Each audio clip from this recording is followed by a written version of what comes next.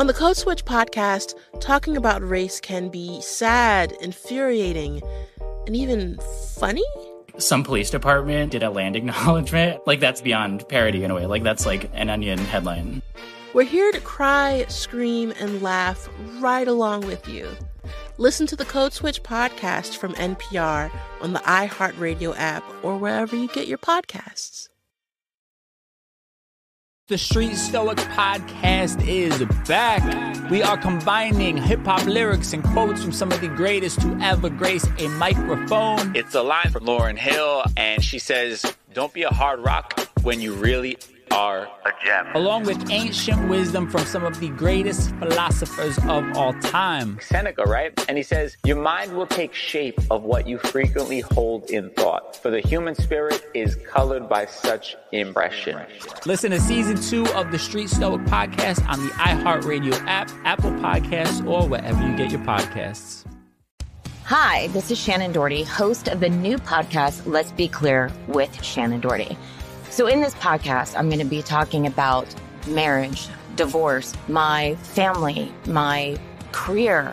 I'm also going to be talking a lot about cancer, the ups and the downs, everything that I've learned from it. It's going to be a wild ride. So listen to Let's Be Clear with Shannon Doherty on the iHeartRadio app, Apple Podcasts, or wherever you listen to podcasts.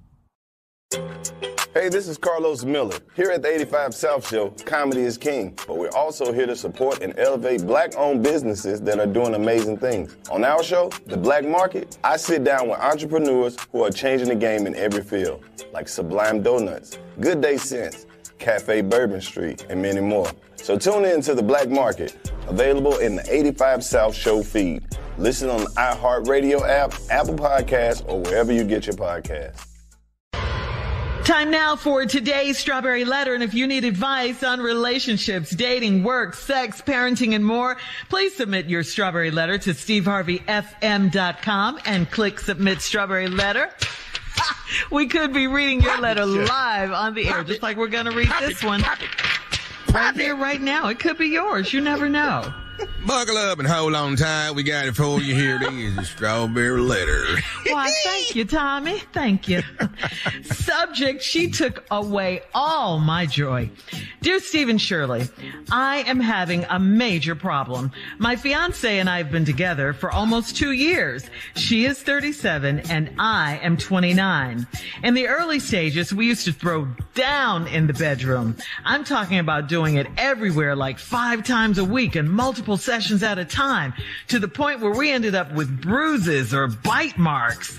Her hair could never stay done back then, but lately I can barely get her to take care of my needs, and her mood about sex has drastically changed. She rations it out to me now, and it's not as exciting because she only likes to do it in one position now. I'm excited to get what I can get, but then she tells me when it's over whether I'm done or not. She usually gives me 10 minutes, but it's not hardly long enough, so I have to finish the job myself. But the worst part is that she only wants to be intimate on Sundays, which is my only day off, because I'm self-employed and I show houses every day except Sundays. She knows that I don't like to get out of bed, shower, or shave on that day. I typically lounge around, cook her dinner, relax, and watch sports or a movie. She chose Sunday on purpose. This woman has cut me off from all of my supply, and she wasn't even polite enough to wean me off. She just did it cold turkey. When I asked her why she switched up our sex life, she said I'm a horn dog, and she doesn't want me to go into marriage thinking I can have it my way all the time, because that's not how real life works. I'm wondering what she expected by getting with a guy my age. I love her, and she's a perfect woman for me, but I need the same sex from her that got me hooked. Is this really how marriage is? If so, is there anything I can do to change things? Mm-hmm. Well, you might have to move on, okay? You might have to move on. The crazy thing is that in this letter, you kind of both have a valid point. I mean, you are 29 years old. You've been spending your life lately just wishing every day was Sunday so you can have sex with your girl. And your fiancé is introducing you to what she sees as real married life with, not sex 5 times a day, ending up with bruises and bite marks. Okay? That's the way she sees married life right now. And she's calling you a horn dog, all of that. I know at 29 you don't want to hear that, but the truth is a lot, if not most married couples do slow down on the sex after a while. That's where the term like date night came into play, That's why you hear married couples saying things like, we need to put more spice into our life, or we need more romance, because, sometimes when the honeymoon is over, the sex does dwindle in a marriage. I don't know if that's what she was talking about necessarily, but, the sex in the marriage, just so you'll know, does kind of, wane off from time to time. So while you might not want to hear that right now, your fiance is wrong for cutting you off. She's really wrong for that. But she's right in what she said about marriage. What sucks about this is that you guys started out like porn stars. I mean, all this sex 5 times a week, multiple sessions at a time, ending up with bruises and bite marks. And just to cut you off all of a sudden like that, that's the worst thing you could do to someone. So if you're paying attention now, if you're paying attention to her, I know you said you love her, sex and communication, because she didn't tell you anything. There are already problems before you even walk down the aisle. So I think you need to reassess your intentions here. This may not be the woman for you. It doesn't sound like she is. Steve? Get out, dog. I ain't even gonna waste no time with this letter. Get out, dog. Listen to me. If it's bad now, it's only going to get worse. If she cut it off now, she's going to wrench it shut in a minute. The what, though? Wrench it. What, Steve? She's gonna wrench it shut. You ain't gonna be able to get nowhere near it. You're gonna be able to look at it. You're gonna touch it. Nope. You're gonna get nowhere near it. I'm telling you. So here's the deal. You're having a major problem. That's the opening line. Steve and Shirley, I'm having a major problem. If you're having a major problem now, when you get married, this will become an even more major problem. This is a disaster. Woo! Y'all been together for 2 years. She 37, I'm 29. In the early stages, we used to throw down in the bedroom. I'm talking about everywhere, 5 times a week, multiple sessions at a time. Point where we ended up with bruises and bite marks. Now, hold up now, dog. What was your bruises and bite marks? Man, what the hell was your... They punching the love out of each other. You might have messed around and just bit and bruised yourself out of some love. Right. Her hair could never stay done back then, but lately I can barely get her to take care of my needs, and her mood about sex has drastically changed. Hey, man. And she's 37, and it done drastically changed. You in trouble, man. She rashes it out to me now. It's not as exciting because she only likes to do it in one position now. And I'm excited for what I get, but when she tell me it's over, it's over. 10 minutes, whether I'm done or not, it's just 10 minutes. You, hey, time. Let's go, hey. Stop. The alarm goes off. All right, hold that thought, Steve. Yeah. We'll have part 2 of Steve's response coming up at 23 minutes after the hour. Today's Strawberry Letter subject, she took away all my joy. We'll get back into it right after this. You're listening to the Steve Harvey Morning Show. On the Code Switch podcast, talking about race can be sad, infuriating, and even funny. Some police department did a land acknowledgement. Like, that's beyond parody in a way. Like, that's like an Onion headline. We're here to cry, scream, and laugh right along with you. Listen to the Code Switch podcast from NPR on the iHeartRadio app or wherever you get your podcasts.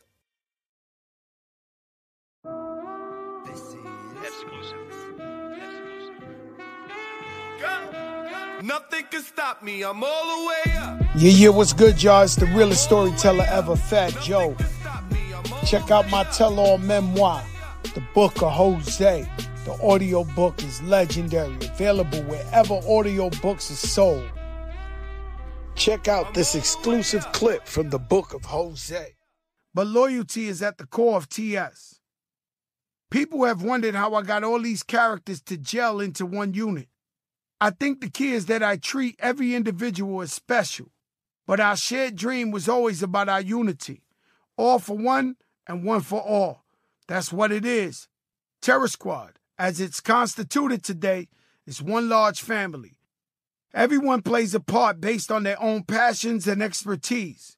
But we share a collective goal to elevate our community. Are you looking to carve out your own spiritual path and connect with a higher power? Maybe you're on a quest for meaning, purpose, or a sense of belonging. Perhaps you grew up in a religion that doesn't quite align with who you are right now. Or maybe you've lost your connection to God and want to find your way back. Or if you're like a lot of people, you're simply trying to make sense of a world that sometimes seems overwhelming and confusing. Welcome to What's God Got to Do With It, a podcast with a fresh and relatable take on spirituality and faith. I'm your host, Leanne Ellington, and this podcast was designed to be a place where you can meet yourself exactly where you are on your own journey, without judgment or shame, and without worrying about whether you're doing it air quotes right. It's your spiritual safe space where skepticism and doubt are welcome. It's a place where faith meets science and miracles meet real life, all while inviting you into the conversation that your heart, soul, and spirit needs. Listen to What's God Got to Do With It on the iHeartRadio app, Apple Podcasts, or wherever you listen to podcasts. Hey there, I'm Maya Shankar, and I'm a scientist who studies human behavior. Many of us have experienced a moment in our lives that changes everything. A moment that instantly divides our life into a before and an after. On my podcast, A Slight Change of Plans, I talk to people about how they've navigated exactly these moments. Something died in me that day. It never came back. I'm so grateful that something new did emerge. A new me emerged. A new me was born. I also talk to experts on the science of change about how we can live happier, healthier lives. These momentary experiences of awe, they tend to, through their challenges to your belief system, help us be more resilient. Because as we all know, the only constant is change. So let's make the most of it. Listen to A Slight Change of Plans on the iHeartRadio app, Apple Podcasts, or wherever you get your podcasts. All right, come on, Steve. Let's recap today's Strawberry Letters subject. She took away all my joy. This is horrible, man. Yeah. It's over with. Like I said, dog, took away your joy. Your opening line is, I have a major problem. Yes, you do. And you're not even married yet. Used to have sex all the time. You 29, she 37. Y'all been together for 2 years. Early stages, used to throw down in the bedroom all over the house 5 times a week, multiple times. She couldn't keep her hair done. You get to the point where y'all end up with bruises or bite marks. Her hair could never stay done. But lately, I can barely get her to take care of my needs. Her mood about sex has changed drastically. Well, now, she rashes it out to me now. It ain't exciting because she only like to do one position now. See, y'all been doing bruises and bites, and that's all over the place. Now she down to one position. And she got 10 minutes. Done or not, 10 minutes. Time up. Let's go. Stop. Whistle, iPhone, alarm going off, everything. I like the whistle, Steve. I like the whistle. Let's go. Let's get up. Let's go. Now, it's not hardly long enough, so I have to finish the job myself. Damn, dog. You down to that? But the worst part is she only wants to be intimate on Sundays. Now, dog, she done broke it down. Ain't had nothing happening in the week. And now it's just on Sundays. Oh, Lord. Man, which is my only day off because I'm self-employed. I show houses every day except Sunday. She knows I don't like to get out of bed, shower, or shave on that day. I typically lounge around, cook her dinner, relax, and watch sports or a movie. She chose Sunday on purpose.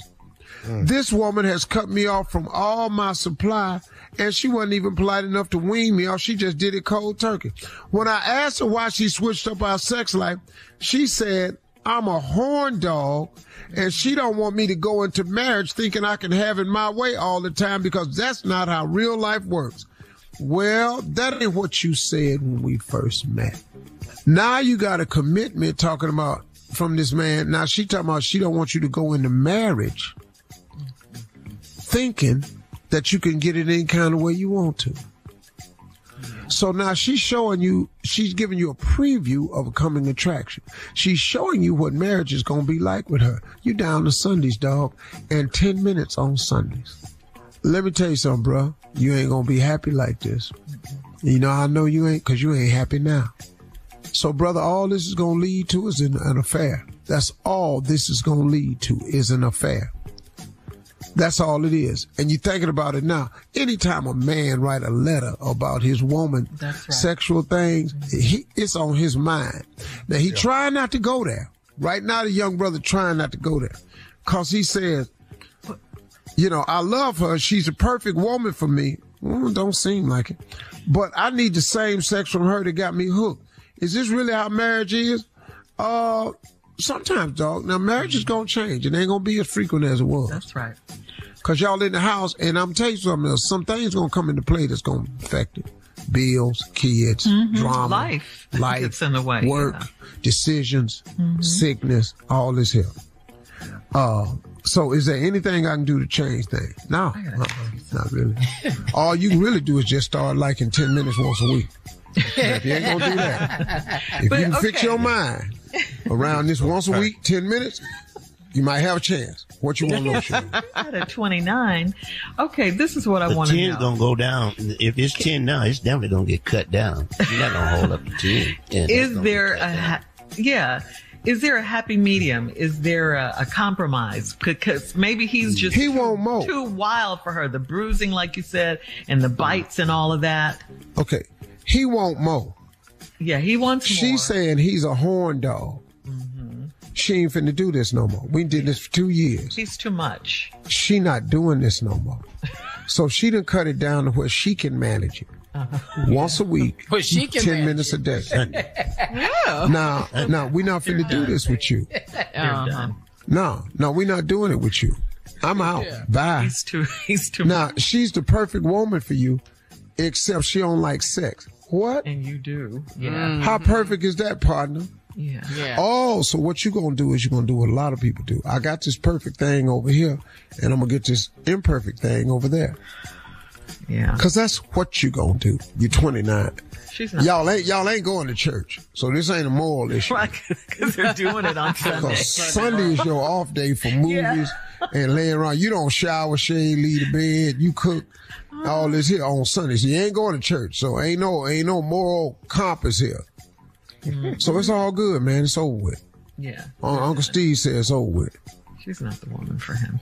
Nah, man, you ain't no way in hell. 10 minutes on Sunday. Hold up, man. But bruises and bite marks, though. Okay, all right, I'll tell you what. I'll quit biting you. We're going to have to do something else, though.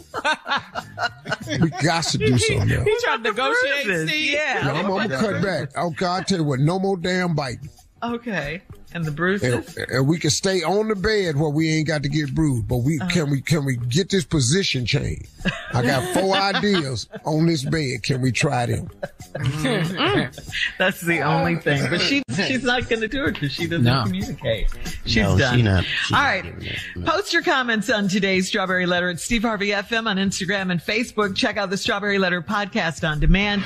You're listening to the Steve Harvey Morning Show.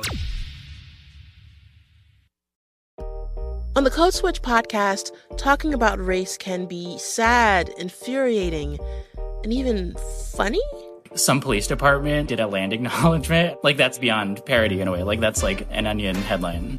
We're here to cry, scream, and laugh right along with you. Listen to the Code Switch podcast from NPR on the iHeartRadio app or wherever you get your podcasts.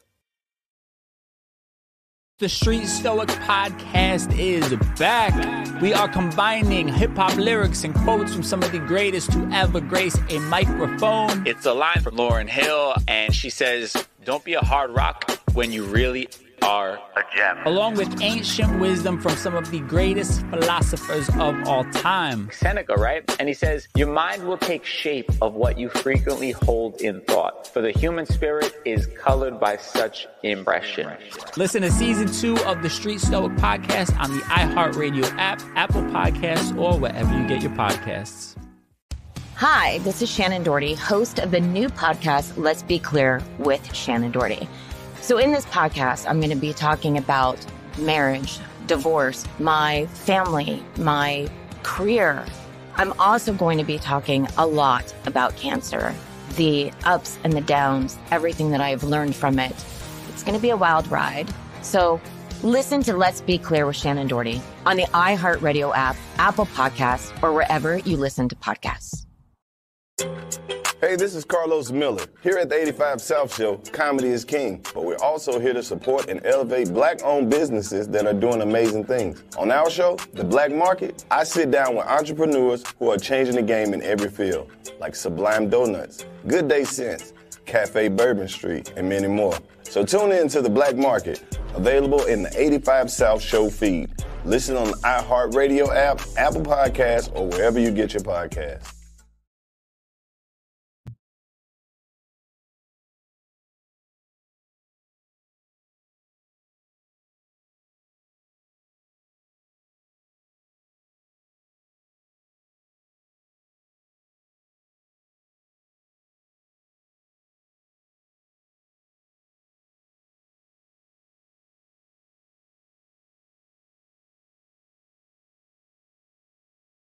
Đi xuống dưới nhà đi, nhanh lên, đi tắm đi. Đi quần áo ra. Thế đi ném xuống dưới nhà xong tắm. Đi xuống đi xong bố ném.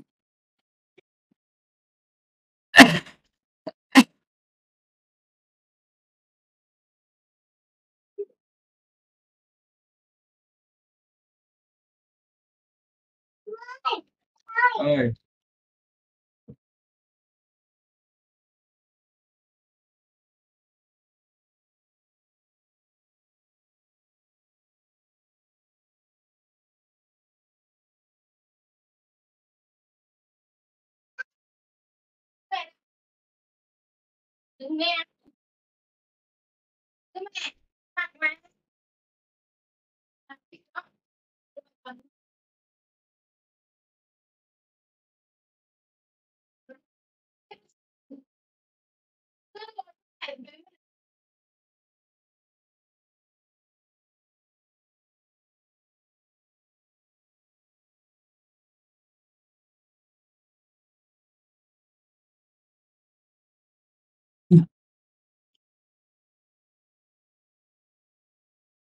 Thấy à? Không thấy nó đâu nhỉ? Không rõ ngắn. Không vừa nhìn mà.